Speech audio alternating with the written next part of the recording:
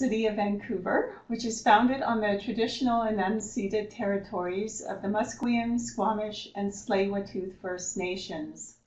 Hi, my name is Sophie King. I'm the Professional Learning and Events Coordinator at PIBC, and welcome to webinar number 9, Rethinking Planning and Social Justice. I would like to thank Stephanie Butler and others over at the Real Estate Foundation of British Columbia for sponsoring this webinar, which enabled us in turn to present it for free for everyone to view. So thank you, Stephanie and company over at REFBC. We have an impressive lineup of speakers, which I will introduce in a moment. I wanted to let you know that we did approach Hogan's Alley, inviting them to participate in the webinar, but they were not able to provide a speaker at this time. I had also invited Gabriel Peters, who is an accessibility advocate and instructor at SFU, to provide an accessibility component to the webinar, but employing the suitable technology to enable her to participate at this time was not possible. We just didn't have enough time or the budget to install the type of technology that she needed in order to fully participate. However, Gabriel did open my eyes to how much more we need to do here at PIBC in order to make our programs more accessible to all. And I will be working with Gabriel on this, and we look forward to her participation in a webinar in the spring. And now I am pleased to introduce our esteemed panel of presenters. We have, first off, Tasha Henderson, board member of an organization called Women Transforming Cities. Second, we have Gwen Bridge, principal of Gwen Bridge Consulting, and a member of the Saddle Lake Cree Nation and an advocate for Indigenous communities.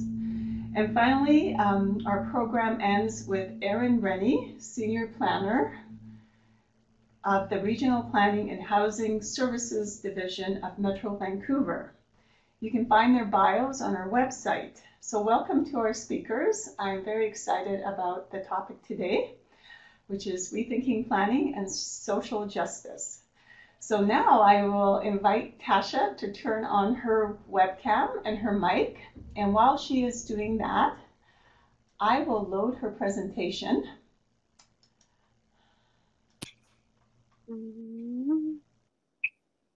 Hi, is this working?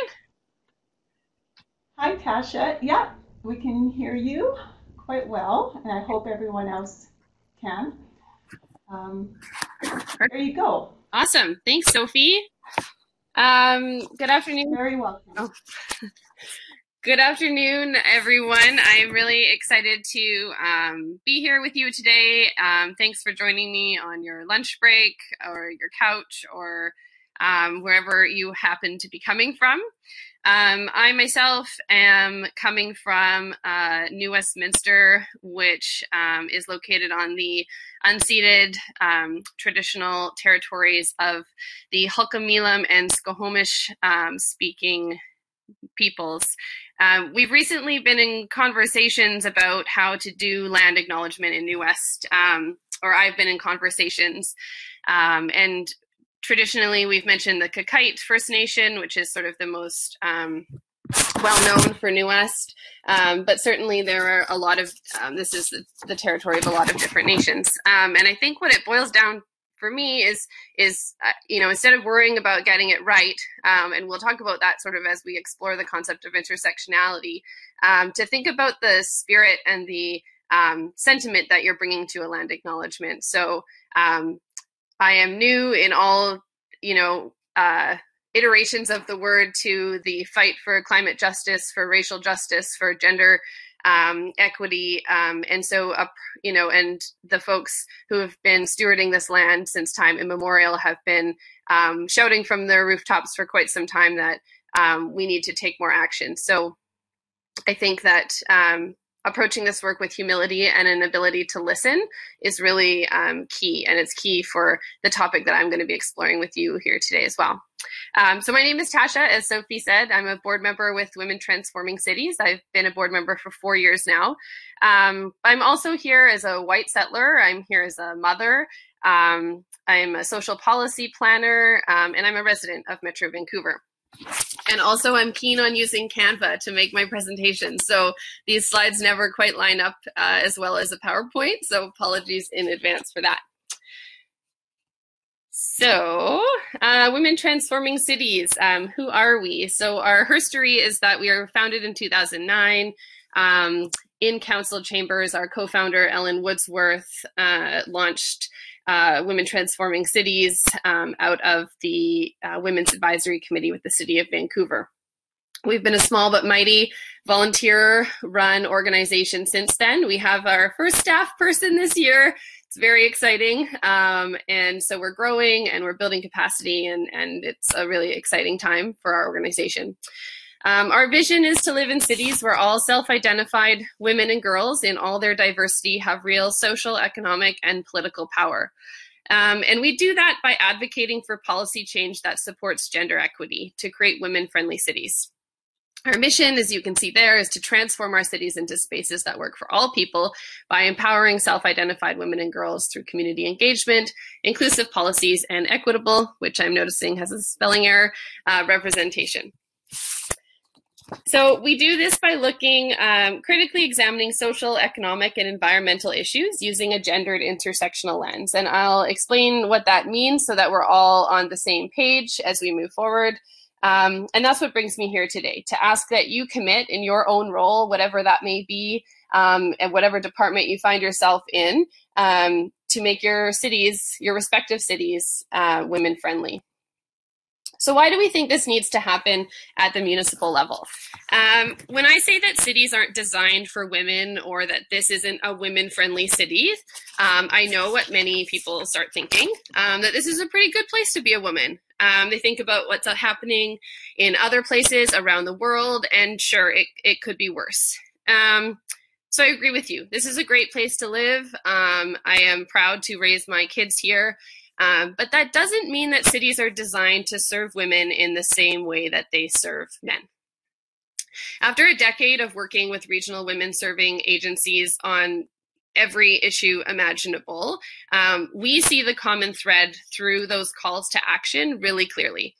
That cities are often leaving diverse, especially racialized women and girls behind, maintaining the systems and structures that keep them underrepresented, socially isolated, and at increased risk for poverty. It's no surprise to any of you working in cities that cities are facing unprecedented social, economic, environmental pressures around the world. Here in BC is no exception, and you're being asked to solve a lot of problems that aren't necessarily in your jurisdiction. But ensuring that you're meeting the needs of a demographic that makes up roughly half of your community members becomes your responsibility. So being women-friendly is exactly the work of cities in our mind. And so here we are. It's 2020. We're still seeing Indigenous women going missing and being murdered at astronomical numbers. Women are earning less. Women are choosing between work and parenting without childcare options. That's only been exacerbated by COVID. Women are couch surfing, living in cars because of the lack of affordability in our region. Women are still taking on the majority of domestic labor, including all of those green things like, shopping or using recyclable packaging and composting and cloth diapers and all those sorts of things. And women are underrepresented in every area of civic life, from elected officials to public engagement. And those who do decide to run or get involved are faced with sexist, ageist, racist rhetoric on the daily. So there are a million ways in which we see that cities are really letting women and girls down. But my key takeaway today is that planning is not neutral. Whether it's community programs, transit, parks, planning, or within social policy like food security, childcare, housing, Women use and are impacted by city policies very differently than men, and in unique ways. So without thoughtful intention, planning will, it'll continue to support the same structures that maintain this gender inequality. We can't fix these problems in our cities until we name them. We currently don't have, a standard framework in municipal policymaking that goes beyond looking at the gender gap to really looking at how women in all their diversity interact with the city differently than men. We've outlined 11 key priority areas for action that affect women in cities in our Hot Pink Paper campaign, which is a campaign that we run during the City of Vancouver's municipal election, and we have candidates sign on to which policy changes they are willing to adopt once in council, and then we try to hold them accountable. I just want to quickly touch on two today. Housing. Are we really going to go there today? We don't need to talk about the housing crisis. We're all in very deep around how to solve the housing crisis as planners. But have you thought recently about how the housing crisis disproportionately affects women? There are additional pathways to homelessness that women face, including the lack of affordable childcare, lower wages, gender-based violence. They're far more likely, as I said before, to live in their cars, to couch surf, making them ineligible for many housing supports or programs because they're not actually considered homeless at that time. But beyond the obvious, women's housing needs are also changing sort of as cities are changing. Families are often being pushed further from city center into suburban areas with basement suites, perhaps, as there are fewer and fewer larger apartment units where there's less public transportation options in housing arrangements like that, less access to services if needed, or women transitioning out of the prison system can't get their kids out of care because they can't find adequate housing. There's just a number of different ways that housing really impacts women in a different way. And even when we think about women who could afford a new build, have you been in them recently? I know that we're trying to maximize space in these micro units, but by doing so, we're often not thinking about women's needs. Women, as we know, still do the majority of the household labor. And we can't reach the top cupboard. They're right to the ceiling. Statistically, size-wise, it's not working. And in micro suites and even older apartments, there's no storage for strollers or car seats. Or as someone pointed out to me the other day, that things that might help out urban families, like a cargo bike, for example, there's just nowhere to store that inside your unit. I have a number of friends who live in apartments that park their stroller in their kitchen every night. Transportation is another big one. Women get around the city really differently than men. Our needs are different. We're going to different places at different times. 60% of women don't own cars in this region, and more women ride transit than men. But there are limited routes during the days. There's no transit going to suburban areas where families may be living. Buses can't accommodate a bunch of different strollers. Bus fares continue to increase, or transit might stop running at night when a lot of women might be coming off of doing shift work, or sex workers might need a ride home. So, and if buses do run at night in less dense areas, the walk from the bus stop or the house might be unlit and feel unsafe. Or we can look at cycling. Less than 1/3 of cyclists are women. Why? I'm not sure, but maybe it's the perception of safety, the presence of street harassment, or the fact that we're usually the ones hauling our kids around, and cargo bikes are expensive, and we tend to worry about the safety of our kids on the road. So we see that bike lanes aren't really working for women as they're, currently doing right now. I would argue to say that most, if not all, housing or transportation strategies fail to address gender in any real way. There's really no mention of gender in most plans at this level. Land use, transportation, green initiatives, housing. they're all sort of described as if it's just neutral. But planning isn't neutral. Best planning practice isn't neutral. It isn't one size fits all, or we wouldn't continue to have these inequities. We know from data that policy either maintains or decreases inequity, and the current status quo not only fails to support the full inclusion and participation of some groups, but also maintains the exclusion of women from public spaces and sports. So, how do we tackle this? I will explore 3 ways. I will explore 3 different ways, and I'll start with using a gendered intersectional lens. And intersectionality is certainly a big buzzword these days, and it's been co-opted to mean a few different things. So I'll explain how we're using it so that we're all on the same page. I am a white woman. I am by no means any expert in intersectionality, but I do think that as a white person who has a lot of access to spaces and to platforms like this, I do have a responsibility to do an education piece. So that's why we take this on. So we all have our own unique histories and experiences that determine who we are, how we relate to each other, how we live in our communities, and our identities are complicated and nuanced. There are so many parts of ourselves that inform how we interact with our environments, how we access systems. These are certainly just a few. You know, I would say that in planning, things like home ownership, documentation status, indigeneity, there's just a whole host of other things that really play. I mean, there's wheels that are far more complicated than this, because this diagram is much too simple. People don't fit nicely into any of these categories. Women are not just a homogenous group when we're talking, if we're just going to focus in on gender, for example. Dr. Kimberly Crenshaw, a Black legal scholar, first formally introduced the term intersectionality in 1989, and she was writing about discrimination in the US justice system. She described how sexism is experienced differently when it's compounded with racism. She pointed out that Black women experience sexism and the resulting discrimination and oppression much differently than white men. Black women also experience racism differently than Black men. Black women, she wrote, have a unique experience of discrimination tied to where those personal identities intersect. Those identities are the roads and the policies are the traffic.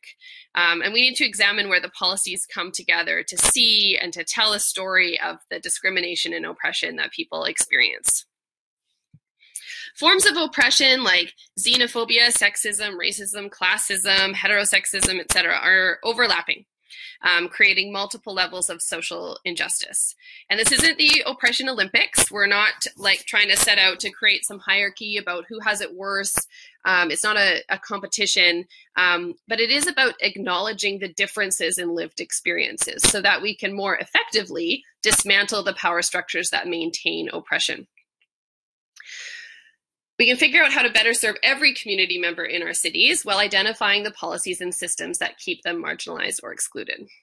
As per Dr. Crenshaw's original definition, the impact of gender and racial inequality is further compounded by other forms of discrimination like we've discussed, like the class, age, ability, language, all those things. We still focus on gendered intersectionality to maintain that focus on social justice.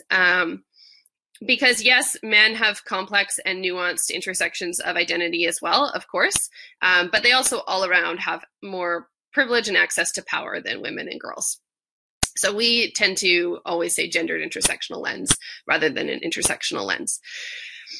If we don't use this kind of framework to start thinking about these different experiences, we have to acknowledge that when we are talking about one type of discrimination, the dialogue tends to focus on the most privileged people of a group. So if we're not digging in deeper and we're talking about gender and the need to include women more generally, we're usually always talking about white women. So without a frame to help us see how these pieces impact all members of a group, we risk leaving the experiences of the most historically excluded, at at best overlooked and dismissed, but at worst completely erased from the narrative. And yes, I'm quite aware that the number of overlapping identities and experiences is infinite. But just because we can't name them all doesn't mean that we shouldn't try to do better in our work as planners. So another key piece of how we think, or what we think needs to happen in terms of policy making, is the collection of disaggregated data in order to paint a clear picture of who the city is engaging, who is attending programs, who's being left out, who benefits from city funding, really just whose voices are being represented in decision making and whose are not.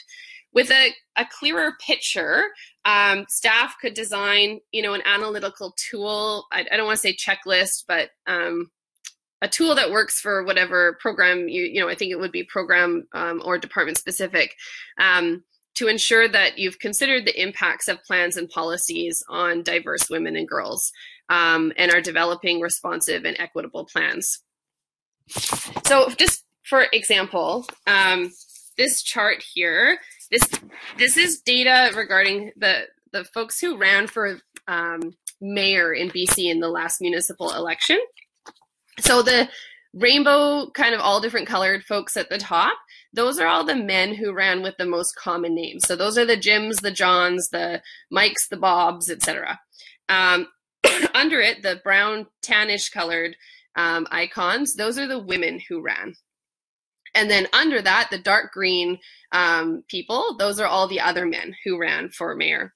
But aside from gender, we don't really know anything else about these people. And this is how we capture so much of the data in our planning practice. We talk about gender, but we don't drill down any further. We don't know how many of these women were women of color. We don't know how many disabled people, men or women ran. We don't know how many young people ran.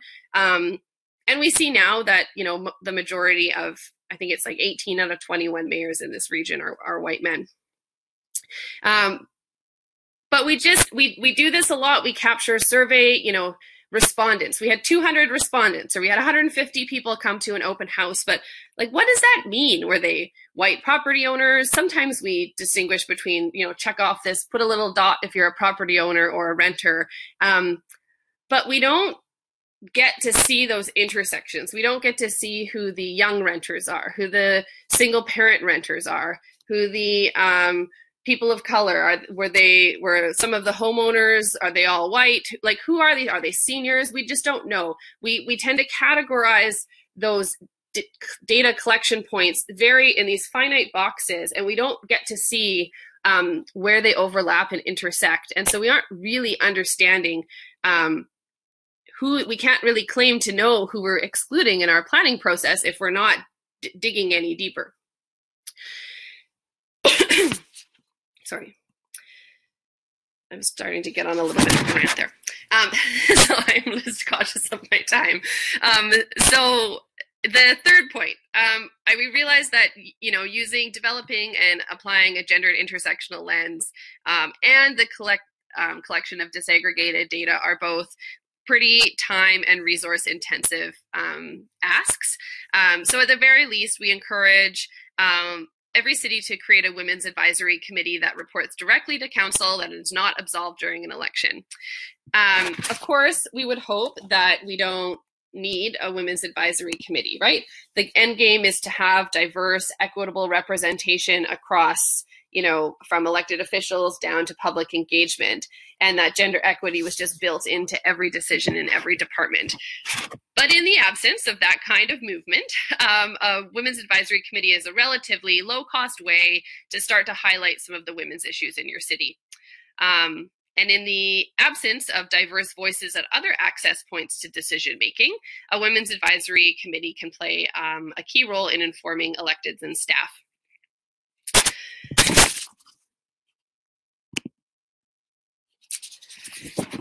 The need for equitable and diverse representation exists at each of these levels. And we know there are individual, structural, and systemic reasons why some people aren't represented. If this category on the left, elected officials, isn't representative, then none of these tend to be. We need to use that gendered intersectional lens to look at what is preventing women from participating in each of these categories, and how each of these categories in turn maintains exclusion. To be effective, this is, it's really important for us to hammer home this, this point that an intersectional framework has to be top down. It has to live within every city department. It can't just be with social planning or HR or programming in Parks and Rec. Those are obvious places where these sorts of initiatives tend to start, but it needs to include governance, it needs to include staffing, funding, it needs to be thinking about who, budgeting, who is, benefits from the way that cities do their budgeting, programming. The City of Vancouver passed a motion last year to apply a gendered intersectional lens to all decision making. And actually, we were there for the city council meeting. Ellen spoke to it and had a great conversation with the councillors, and resourced that work for 6 years. So we're excited to see what comes of it. And it is, it is a tall order, but we hope others will follow suit. This isn't just about equity.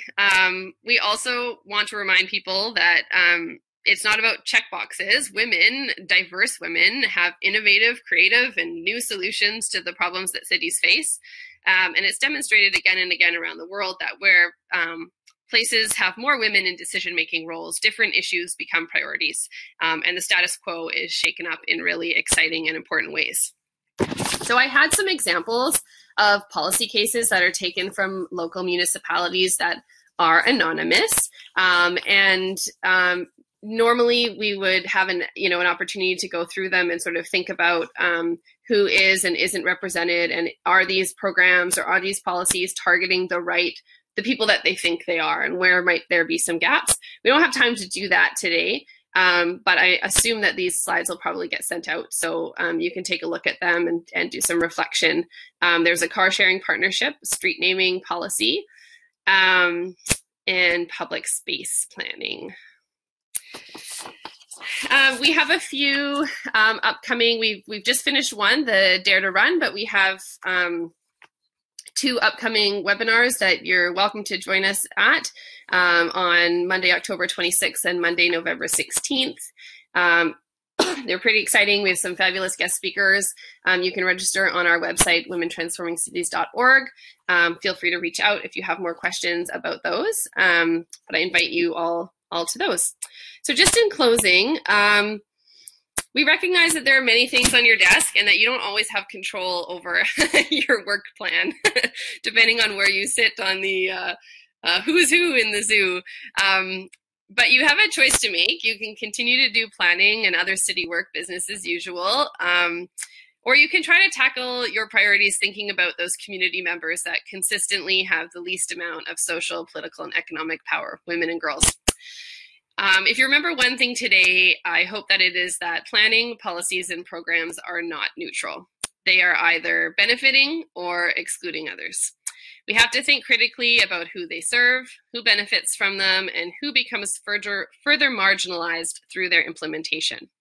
We can do that by applying a gendered intersectional lens to decision-making, by collecting disaggregated data to inform our decisions, and by creating a women's advisory committee to hold cities accountable. And here's the thing, we're not going to get it perfect. We're not going to meet everyone's needs. We can't, there's not going to be one decision that is everything, everything is not for everyone. But we can see where there are gaps and where we might need to do a bit more work in including some groups, or a bit more work in designing something that's meeting the needs of a group whose needs are not already met. And just because we're not going to get it perfect doesn't mean we shouldn't try and think about how we can do better. So, we just think it's time. There's a lot going on in the world that tells us that we need to get on this in a real and meaningful way. And it's time for cities to start taking action to support diverse women wherever they can. So let's get to it. Thank you very much. And I look forward to getting some questions from you at the end. Thank you, Tasha. You presented a lot of positive ways to move us in the right direction when it comes to social justice. That's great. Okay. So now I'll ask you, Tasha, to turn your webcam off. Thank you. I am going to invite Gwen Bridge, who is presenting from Nelson, BC. Welcome, Gwen, and thank you for joining us. As you turn on your webcam and your mic, there you go. I will bring up your presentation. Please bear with me for a moment.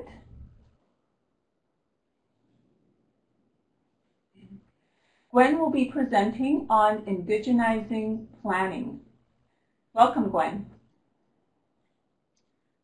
Thank you, Sophie, and thanks to the Planning Institute for inviting me, and it's a pleasure to be here.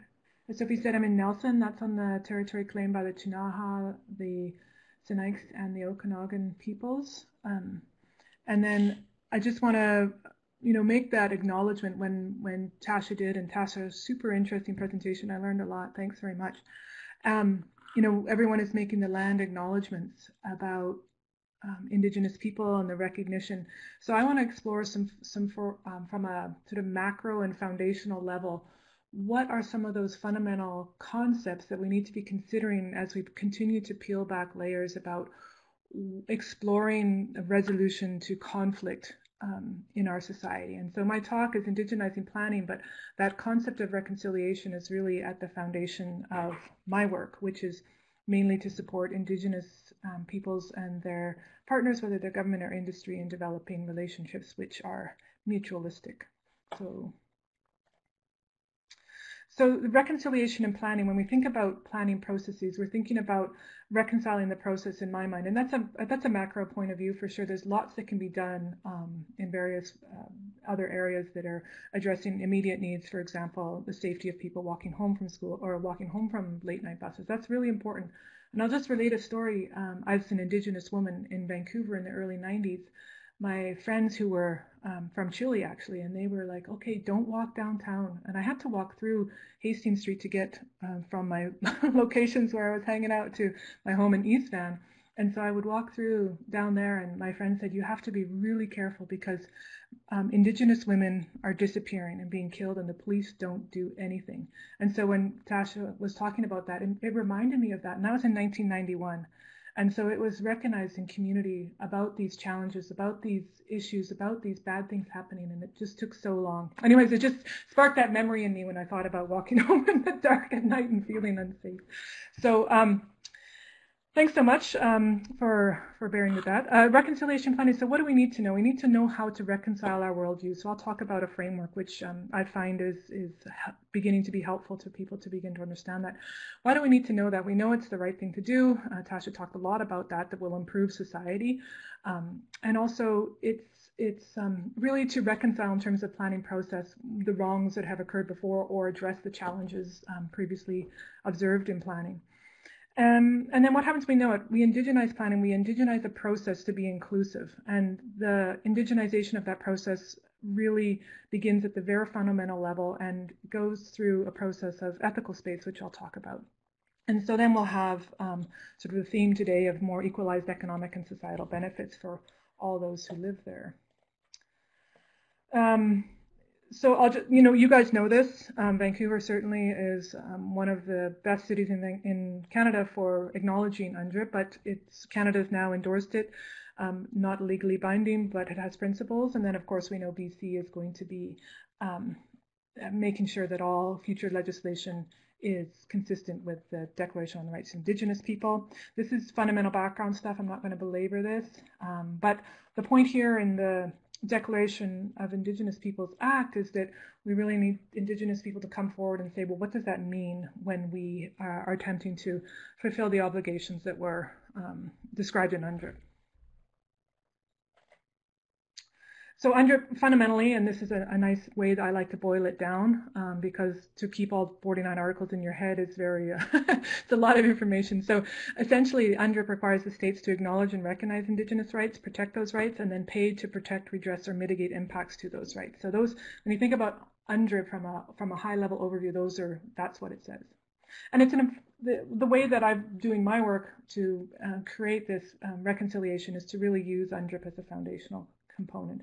So I'll talk about just a couple here that are relevant to planning. So, and you can, of course, read all of the articles, they're all quite good. But this Indigenous decision-making institutions, so the right to develop those, and the responsibilities to traditional lands, waters, and other resources. So we know in British Columbia, a lot of the planning that has been done is land use planning or resource planning or those kinds of things which are more rural in nature, I suppose, but there's also a movement to really think about the relevance of planning in the urban context and the inclusion of Indigenous voices in that planning as well. And then this Indigenous peoples' laws, traditions, and customs and land tenure systems. So this key component here in British Columbia, not so much for sort of the urban tenured land already, but there is movements among municipalities to really think about their obligations, even on non-crown land. But the fact that the previous systems of land ownership and land tenure are recognized. And when you recognize that, then you acknowledge that those things exist. This is an economic component, which is tying into some of the work in sort of the more economic development space, is the productive capacity of the land.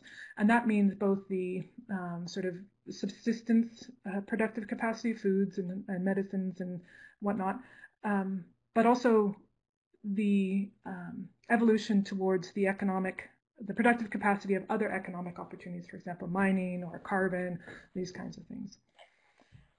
I'll just briefly go through this. This is just a quick summary of sort of the history of the Indigenous involvement in planning in BC to 2016. Not a lot has happened in sort of more of the larger planning provincial context in British Columbia, and a lot of the work that Indigenous people are focused on is that government-to-government relationship component. There's some good examples, particularly out of Manitoba, and sort of we do regional planning together with cities and tribes or bands, but that's not the norm.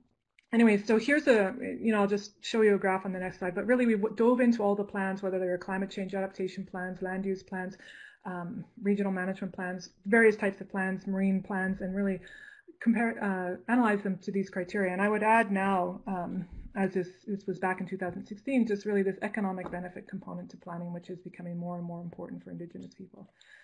So this trend here is just really about, we can see that the plans are improving over time when they're done. So really we're meeting more and more of the criteria in planning as we go forward. And that's really important because when we think about things like here, the dispute resolutions being Indigenous, the Indigenous knowledge being included, First Nations language, the process development, co-development of process, that kind of stuff, we can see an improvement for sure. Some of the more recent ones here in 2016 are the marine plans. And there's a bit of a gap from that point until now because less planning, regional-based planning has occurred with a focus on Indigenous things through there. It's supposed to be improving with the modernized land use planning framework, so hopefully that gets back on track. So I just want to talk about reconciliation. The reconciliation term, the Truth and Reconciliation Commission, really came from this, the commission in 2015. We need to reconcile. So it had 94 calls to action. There's lots of things in there. Again, quite a lot of information. But one of the things that's not a specific call to action, but is a fundamental premise and assertion of the commission around reconciliation is that in order to reconcile, the first relationship that must heal is the relationship of Indigenous people to their land. So really acknowledging that even before all these 94 other things need to happen, we really need to understand that this relationship must be reconciled.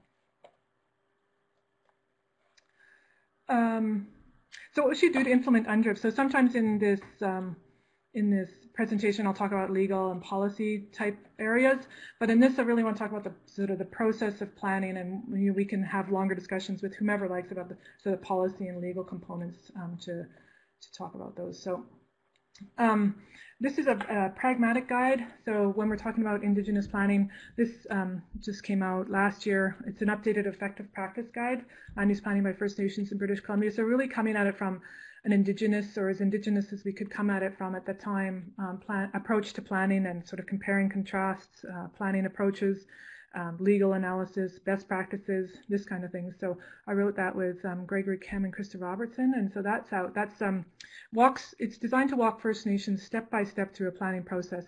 And one of the key findings from the interviews we conducted through the analysis of best practice, or the compilation of best practice, is that when Indigenous peoples conduct their plans for their territory, for their city, for their land, for their area, whatever it happens to be, the most successful results, according to the First Nations, are derived from those plans which they've developed through their own initiative. Now, they say, well, so they write their own plan and then they engage in relationship development around the content of that plan with provincial government or other partners. For example, could be a municipality going forward. So this is a bit of a contrasting approach to the approach that the provincial government likes to assert, is that we should be doing this co-development of planning. And that's good, and I think there's a way that we can get there, and I'll describe a framework for having those conversations called ethical space in a moment. But the point here at this time was that really those the best practice is that Indigenous people do their own plans, develop their own vision for their land, and then once that's articulated, work through collaborative planning. So that was a bit interesting. Okay, I'm trying to not only turn my volume up, but sit closer to my mic. Sorry, guys, I can be soft-spoken. All right, so we're just talking about, the best practices. So I'll talk a little bit about how to develop inclusion of Indigenous people in the planning process through a concept called ethical space, through what I'm calling principle-based intentions, MOU, the development of principles, how you design your organization to be ready for reconciliation. I call this the rapid reconciliation readiness assessment. It's really looking at how your vision of your organization and how your willingness and ability to change prioritizes those areas which you need to focus on, so you can move through a stepwise approach to advancing towards preparation for reconciliation. Creativity, and then really I'd like to emphasize this, and I think Tasha did too. We really are in a place where we get to decide how things happen, and we don't necessarily have to be beholden to those old rules where things are benefiting white men, essentially, right? So we have to look at it from that, how we make things better. So this is a simple concept of ethical space, which I really find very useful when thinking about what we're trying to create when we try to say we want to make things better.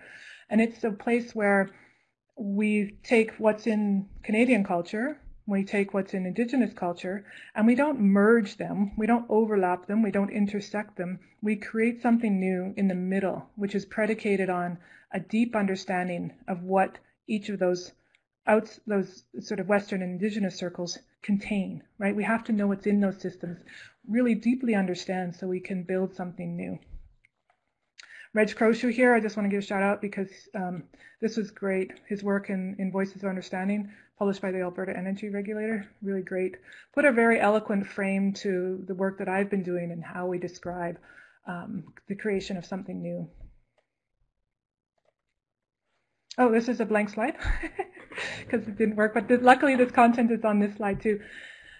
So I'll just touch on this, and hopefully that I can explain it. Typically, I can do longer presentations on this stuff, but really we need to, what I talked about, we need to think about what is in those systems. So sometimes I like to just draw on this a little bit, and we tested it, it worked, so I'll try to make a note. I think my pen is still active. No, it's not. Here we go. Pen active. Yeah, okay. So going back to the oops, sorry about that slide. The bubbles. here, what's in these systems? What are we trying to create? What we need to understand all of these things. So in my work, I determined that really what's in these systems is a lot of stuff. Obviously, it's process, policies, laws, day-to-day living, management prescriptions. And we have to, when we are attempting to reconcile and we're attempting to heal society and heal a relationship of a society to its land base, we really have to understand how those societies are structured differently. And so it's an interesting, we hear a lot of stuff about, loving the earth and hugging trees. And if we just were more connected, we could really change how things are. And my argument here is that's not enough, right? Because the way that our behavior is constrained and guided by the societal structure requires that those things which are fundamental to our assumptions about authority in society are understood. So then we can have pathways forward for understanding how things need to change, and not just conversations about blueberries picking here or wanting to log here. Those are important conversations, but the reconciliation that occurs through agreement on a decision like that does not provide the depth of understanding necessary to create societies where two systems of knowledge and law are reconciled. And to me, when you're talking about reconciliation, you need to talk about, one needs to talk about really what we're talking about in terms of how we view our collective evolution. So my point when I talk about those kinds of things is that there's, this is like a dual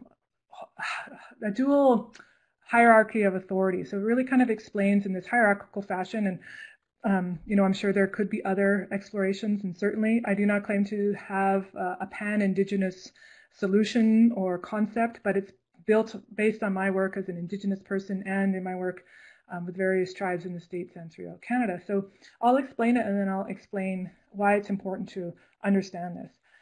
So we have call this Western side over here, or Canadian, or whatever's coming out of sort of the Judeo-Christian history and stuff. It's the authority is derived from God, essentially, and it goes then through to the Queen, and then to the Constitution, then legislation, policy, and then my argument here is science and management has very little inherent authority. On the Indigenous side, the Creator, of course, which is, we can all relate to that in terms of God and Creator, but the authority then from the Creator is not divested to an individual or society, it's divested to the earth, which then relates the teachings and that authority through story, and then that story turns into protocols, and then it's into management prescriptions, and then living, right?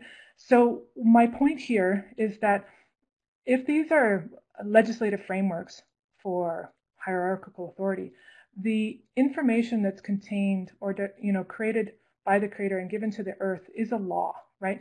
So this is the highest level of the law. So this is all of the legal authority that's coming with that earth continues to guide and constrain the behavior in the lower levels, right? And so then here we have also a sort of a God-based divestiture of authority through to the Queen and to the Constitution. And I'm not suggesting that, we're a religious society. I'm saying that this is the legacy of our societal authority, right? And so then what comes, of course, is you have the Constitution and the legislation, and these are viewed as sort of the law of the land. Well, where did that come from? And why is that law any more valid in our society than an Indigenous law, right? It's not. These are two equally valid and credible societal systems that exist, and I like to say from the infinite possibility of the universe of options, right? And so there's no judgment here. They just kind of are what they are. The point I'm making is that there's a huge difference between how information and knowledge about systems and processes is used to change or influence the Western system. So when I talk about blueberries and something, we have science and management, we have earth knowledge. Science is a way of knowing the earth through observation, right? And we view it as credible and useful. So it's a good thing to do. But up here, this way of knowing the earth here, this is also a way of knowing the earth from observations from this process of storytelling, all of that kind of stuff, right? So they're the same. They're ways of understanding the earth. My point here is that typically what happens in planning, in science, a lot of the time, is that it's expected that this earth knowledge becomes integrated or informs a science-based plan or management plan down here, right?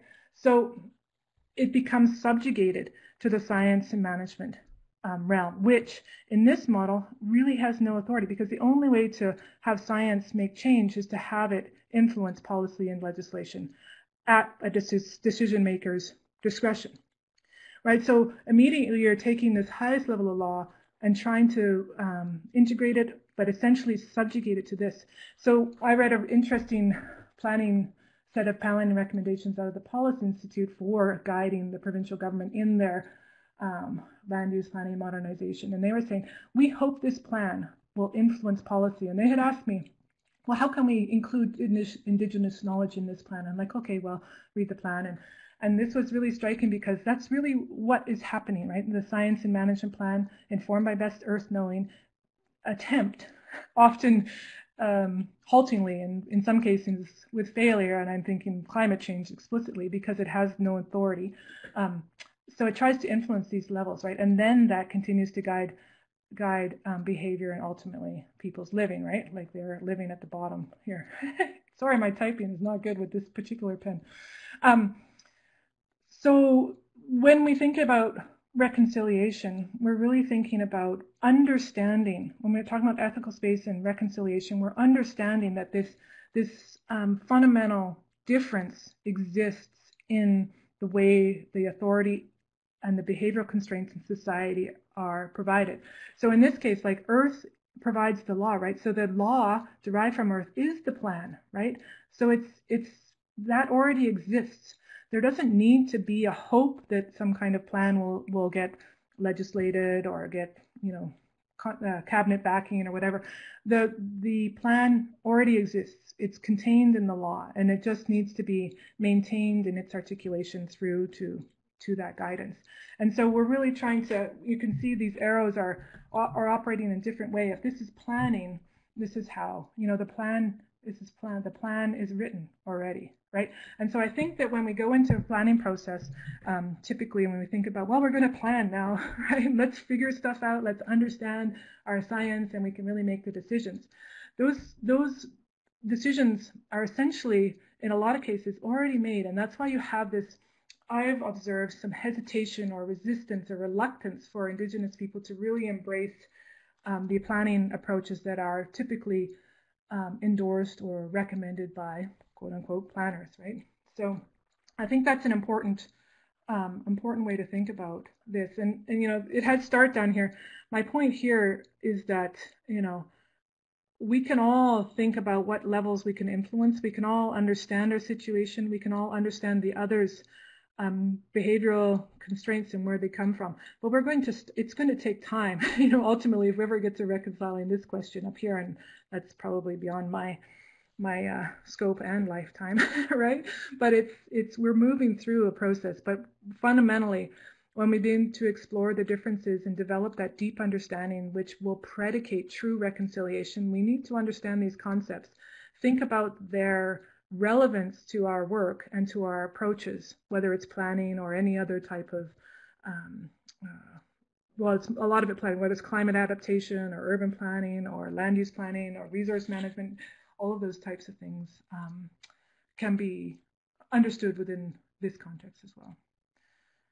So I would just say, to sort of reiterate my point and sort of come out regional and organizational strategy around how to think through change and develop plans which will result in change or in the legislative system.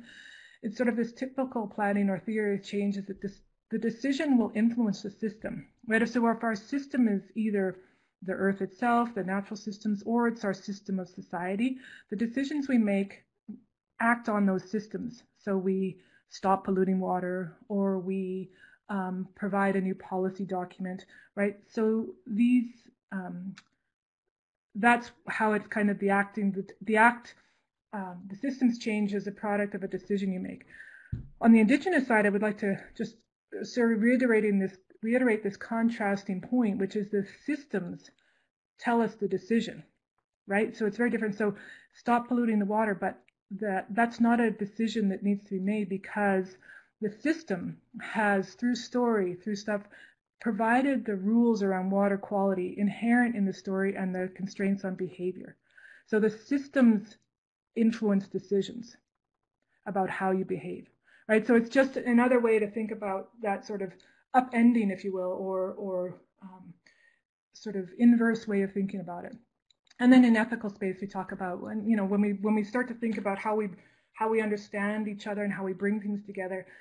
For me, this is a fundamental premise of a lot of the conflict, and I don't mean that sort of in a negative way necessarily, around why people experience frustration when they're trying to quote unquote include Indigenous knowledge in whatever exercise is happening. So in ethical space, we talk about common goals. We really explore the assumptions, and I hope that this presentation has been part of that exploration of the assumptions we're bringing, and then the challenges, and then really we begin to frame, well, how can we think about the relevance of this conceptual framework, if you will, to our work as individuals, as organization, and as a society as a whole. So a pragmatic approach, I sort of recommend, to be clear, I'm working on a sort of stepwise approach to preparation for ethical space-based dialogue. I'm calling currently now the trajectory of awesomeness, but it's like you have to develop that deep understanding, then work on your internal organization, and then you can prepare for engagement with Indigenous people through shoring up your deep understanding in the relationships.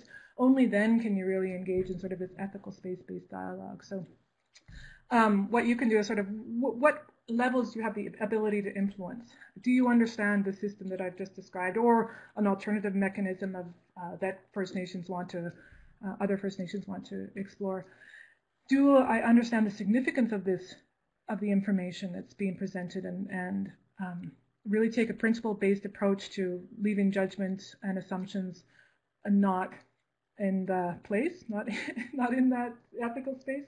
And then project visioning and planning process clarification. Like a lot of Indigenous people are talking about sort of land relationship planning versus land use planning, which is, so this concept of land relationship planning is something that's moving forward in Indigenous planning. The capacity challenges and supports, we know that when we're engaging with First Nations, they have these challenges. How do we think through them? How do we address them and support First Nations? Community engagement is an important component of many First Nations decision-making process, and so understanding that process and those decisions that come out of community are not necessarily made in a democratic fashion. They're made through an alternative community engagement or decision-making process. What are those? And then, of course, trust in time, right? Like, it takes a long time to understand, to get our own sort of ducks in a row, if you will, or our house in order, so that our organizations can prepare to engage properly. Then you have to prepare for engagement. So a lot of times I think that there's this organizational enthusiasm for engagement before that exploration of, are we internally ready to be participating in this dialogue occurs. That's presentation. Again, feel free to reach out. I hope that it made sense, because I did speed through it quite more quickly than typical. Thanks so much. Thank you, Gwen. Wow, what an enormous presentation. I will definitely have to go back and listen to your presentation again. There's so much in there that we all need to carefully look at. You have given us a window of a new way of thinking about planning and approaching planning that makes so much sense to me. So thank you for your presentation. And I would like to remind everybody that if you do have any questions for any of our speakers, please type them in the chat window located to the lower right-hand corner of your screen. Our presenters, Erin, Gwen, and Tasha, if she's able to, will come on board at the end. and answer any questions that you might have. So thank you again, Gwen. And now I would like to invite Erin Rennie to show us how equity can be better integrated into regional growth management planning. Erin will be presenting her presentation entitled Social Equity in Regional Growth Management, a Jurisdictional Scan. While she's turning on her webcam and her mic, I will move ahead to her presentation. Hi, Erin. Hi, everyone. Thanks so much, Sophie, and thanks to Tasha and to Gwen for their wonderful presentation. Erin, I'm sorry to interrupt. Would you mind just coming a little closer to your mic? Can you hear me better now? A little better. I'm wondering if you can turn your, are you able to turn your microphone up a tiny bit? There's a down arrow next to your your microphone icon. If you click on that and adjust microphone volume, you should be able to slide it over to the right. Is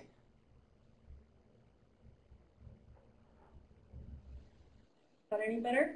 Yeah, a little better. Okay. I hope it's better for everybody. Thank you. Great. Well, my name is Erin Rennie. I'm a senior planner at Metrovancouver Regional District, and I work in the regional planning team. I'm located today in Burnaby, and I'm grateful to live and work on the traditional territories of the Coast Salish First Nation. My presentation today will focus on a study that I worked on last year with my colleagues Raymond Tan and Jessica Hayes and a team of planners at EcoPlan International. And the study looked at different ways that government agencies around the world are integrating the concept of social equity into their land use and transportation planning efforts.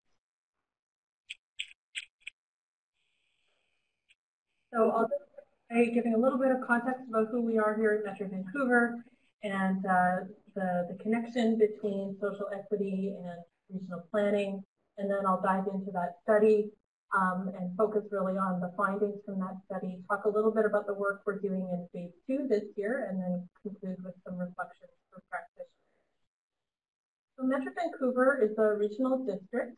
That means it is a federation of 21 member municipalities, 1 electoral area, and 1 treaty First Nation. And together, these members come together to plan for and deliver a wide variety of shared services, including everything from drinking water to regional parks, solid waste and liquid waste management, and in our department, regional growth planning. And a lot of our focus is on planning for the growth in the region. We look at things like transportation, land use, and environmental sustainability.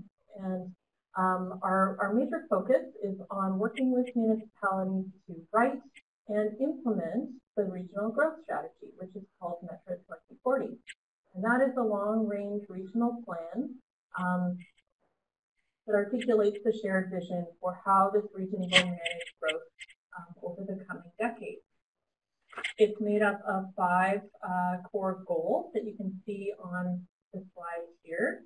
And under each of those goals are a number of strategies and actions for municipalities and for Metrovancouver to carry out to achieve that vision. And while Metro 2040 includes a number of strategies that implicitly refer to social equity and concepts around social equity, it doesn't explicitly have a policy statement or a definition around social equity. Same thing for our recent policy research. We've done some work on housing, the transportation cost burden, and transit-oriented affordable housing, but we haven't yet specifically delved into talking about social equity. But over recent years, there's been a growing understanding and recognition that many of the region's growth management challenges could potentially have a connection to social equity issues in society. And that connection could work both ways. So there could be ways in which growth management policies, strategies, and actions are benefiting social equity issues, but they could also have a negative impact. by the same token, there could be social equity issues in society that are impacting the region's ability to achieve its growth management objectives. And one example of how that works here in Metro Vancouver is, well, as a region, we have, like I said, a goal of creating a compact urban area, and we have a target of achieving carbon neutrality in this region by the year 2050. But we also have a number of social equity issues in the region that are impacting our ability to achieve that. And those include things like income inequality and rising housing affordability issues. And that is leading to more and more people living further and further away from their place of work. And that puts development pressure on areas outside of urban centers and impacts our ability to achieve that compact urban area and to reduce greenhouse gas emissions. And so that's just one illustration of what that connection might look like. Another motivation for doing this research was the ongoing desire to address inequality experienced by Indigenous peoples in Canada and to continue efforts towards reconciliation. And then finally, another piece of the connection here is what some people call the curb cut effect. And Angela Glover-Blackwell describes this so well as the way in which laws and programs designed to benefit vulnerable groups, such as the disabled or people of color, can often end up benefiting all of society. So if you think about a curb cut in the corner of a sidewalk, where the sidewalk goes down a little bit to meet the road, these curb cuts were initially implemented in our cities to benefit one particular vulnerable group, that is disabled veterans who use wheelchairs. But unintentionally, those curb cuts ended up benefiting society as a whole. And now all sorts of people who are using wheeled devices, from parents with strollers to elderly people using a mobility aid to delivery people using a trolley, can all more easily access the sidewalk and get around their neighborhood with more freedom. And so it's just a beautiful example of this effect of what an economist might call a positive externality. And so we think about that, about how interventions that are intended to benefit some vulnerable groups can often end up benefiting everyone. And that has implications for all public policy makers, including urban planners. So with all of that in mind, we scoped the Social Equity and Regional Growth Management Study, and the intention here was really just to take a first step by looking around the world at peer jurisdictions to Metro Vancouver, agencies similar to us, and see what they were doing to integrate, to embed the concept of social equity into their land use, transportation, policies, plans, and practices. So we brought on consultants from EcoPlan International, and together we drafted this working definition of social equity so that we were all talking about the same general idea. So we use this definition that social equity means the promotion of justice and fairness and the removal of systemic barriers that may cause or aggravate disparities experienced by different groups of people. And this can include the many dimensions of identity, and I've listed a number of them there. And so the intention here is not to have a final version of this definition. The intention was to refine this definition through the course of this research. So together with our team at EcoPlan International, we began with a desktop scan looking at the academic literature around the connection between social equity and planning. They developed an evaluation framework, selected 12 different peer jurisdictions around the world that and took their planning documents and scanned and reviewed those planning documents. They then did interviews with planners in those jurisdictions, and they used all of that information to do a bit of a gap analysis and develop some recommendations for Metro Vancouver. So I'll quickly run through some of the findings from the research, and I won't go through all of it because It's quite extensive, and you'll see that there are some patterns, some repeating themes. But starting first with the findings from the academic research, some of the key themes coming out of the current literature on the connection between social equity and planning include the idea that social equity should be pursued both in terms of the planning process and the planning outcomes. A theme around the idea that regional economic growth tends to be more robust when social equity is at the heart of that region's planning. The importance around bringing a broad approach to equitably integrating Indigenous interests as a lens to be applied across departments. And that additional efforts should be directed towards clearly specifying social equity objectives and measures to ensure that equity goals can be adequately translated into action. When we did the interviews with planners around the region, some of the key points that we heard again and again were that the benefits and disadvantages of both urban growth or redevelopment planning policies and no growth or neighborhood preservation policies have impacts that are inequitably distributed among groups and individuals in a community. So what that means is similar to the point Tasha made, growth planning is not neutral. It impacts different people in different ways. And so it's so critical to understand that, to measure it, and then to consider how to mitigate those impacts to support more equitable outcomes for growth planning. Planners from jurisdictions around the world emphasize that governments and agencies have histories, and those histories are often connected to discriminatory policies, and it's important to be aware of those histories, especially when engaging with equity groups. They emphasize the importance of defining social equity and being clear that equity is different from equality and it is different from geographic equity. And defining social equity really clearly can avoid confusion when you're doing this work. And then they also emphasize the benefits coming from inclusive engagement practices to support plan development. So that could include any practice that removes the barrier to participation. So providing transit passes or childcare at meetings, offering accessible events in accessible venues, and making sure your materials are translated into different languages. These are all ways to improve the accessibility of engagement practices. These are the 12 jurisdictions that the consultants looked at. These are all jurisdictions that are taking some steps to integrate social equity into their work. And based on the scan of those 12 plans, they developed a list of recommendations for regional policy. I'll just highlight a few of them.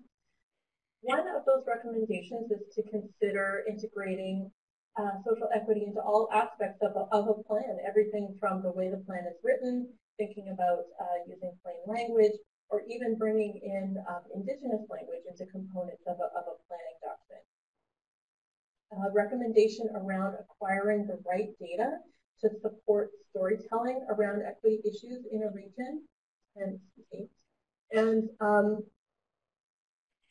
the importance of looking at targeted investments and targeted policies to prevent or remediate known inequities. They also emphasized a recommendation around bringing in some equity performance measures and then continuing to collaborate with regional partners to address these issues. So we've taken some of these recommendations and built them into the scope of the work we're doing this year in 2020. This work will focus on 3 components. We're doing an equity baseline data report. We're doing some stakeholder engagement with equity-seeking groups. And then the consultant that we've hired to do this work will take the learnings from those 2 tasks to develop an approach for applying a social equity lens to regional policy. So I want to leave you with a few of my personal reflections that may be beneficial for fellow practitioners from what I've learned working on this topic for the last couple of years. I'll start with the idea of resisting the whole notion that social equity is just not an issue here in Canada. That's a common narrative that I've heard over and over again. And I think it's an idea that many Canadians grow up with, that these are problems from the past, and now we have multiculturalism, and we've solved these problems, and everything's fine in Canada. And I think it's really important for us to recognize that while social equity issues look different in Canada than they may in the United States and other parts of the world, they are there, and we need to continue to work towards more equity in our country. It is, of course, important to be prepared for defensiveness, for tough questions. This is a sensitive topic, and so we can't be surprised when people get defensive. And so it's always so important to monitor your own emotional process and leave space for others to process their own emotions as they're working through these sometimes difficult topics.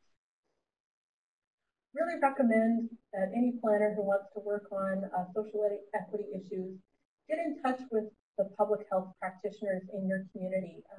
The field of public health has been working on social equity for many, many years.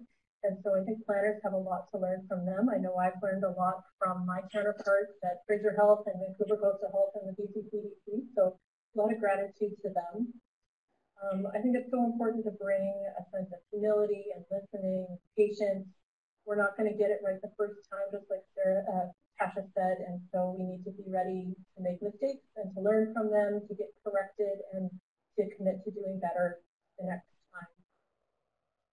Again, give yourself lots of time to make those mistakes and to learn from them.